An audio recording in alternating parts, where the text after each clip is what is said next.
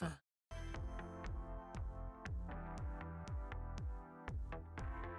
A time-lapse is a process of speeding up the passage of time so that events seem to happen faster. The ZV-E1 can actually create time-lapse sequences in the camera itself.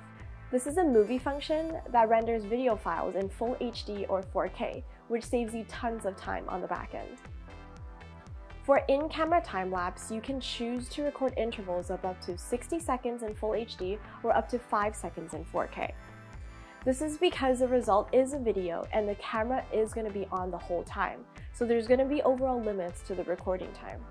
Oh, and when a compatible video light is attached to the camera, it can be set to turn on just before each capture for low light situations. We're going to continue to showcase some cool features of the ZV-E1.